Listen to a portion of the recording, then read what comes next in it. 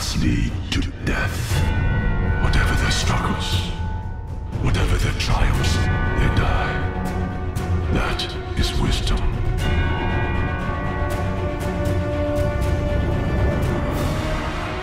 Welcome to another video, this time featuring the Reaper rotation that I use for tagged content like extreme trials, raids or dungeon bosses. So this is no highly optimized rotation taking each and every possible job combination into account, just a simple way to get started. Also note that most fine-tuning stands or falls with the timing of your second arcane circle window, so while openers might work nearly identical, the details are found inside of your so-called re-opener, but more to that later. Starting with a small preparation in the form of using so somewhere before pulling, in the best case when the dungeon or trial portal opens up.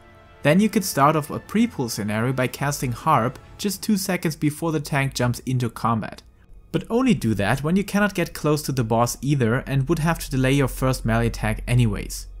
Other than that, open up combat with Shadow of Death to immediately grant your target a weakness effect against your incoming attacks, which you should keep up basically all the time, followed by an optional potion of strength. Then on single target fights, use your Soul Slice ASAP, followed by Arcane Circle and Gluttony, the first being your buff cooldown, also granting access to a quick Enshroud phase through Plentiful Harvest. Gluttony, however, should basically be kept on cooldown as it is your best resource gain for Soul Reaver stacks to use with Gibbet and Gallows, that you're going to use now. But remember, Gibbet and Gallows procced from Soul Reaver stacks must be used as soon as you proc them, otherwise you're wasting their resources if any other ability is being used in between. And the same goes for Guillotine on AoE situations, of course. Also note that Gibbet and Gallows always amplify the other attack not used, so you want to alternate between them and position yourself accordingly. Right after these two attacks we want to use Soul Slice again, but this time not start into the Soul Reaver combo. So to save up your soul gauge points for later and use Plentiful Harvest to gain a 50 shroud gauge that unlocks your first Enshroud, which you should use directly afterwards. Here your Gibbet and Gallows attacks turn to faster and stronger versions without positionals, so you can smash them in an alternation while making use of the OGCD proc of Lemure's Scythe in between. But when you have reached level 90 already, make sure to use your last point of Lemure Shroud for Communio. That upon use will finish your Enshroud window.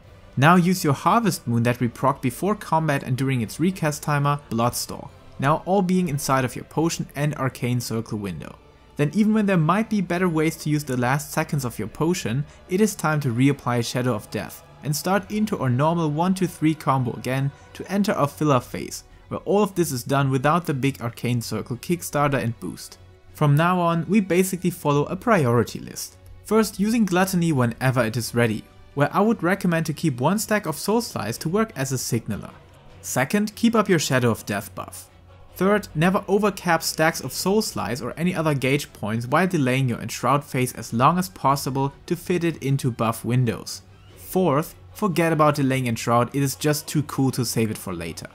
Yes, if you want to optimize, whenever Arcane Circle comes back up there are 2 options to fit in 2 Communio skills into a single Arcane Circle window, but I really just like to smash in whatever we have.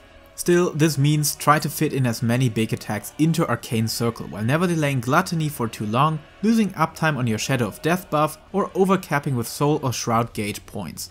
That is basically all you need to know about the Reaper.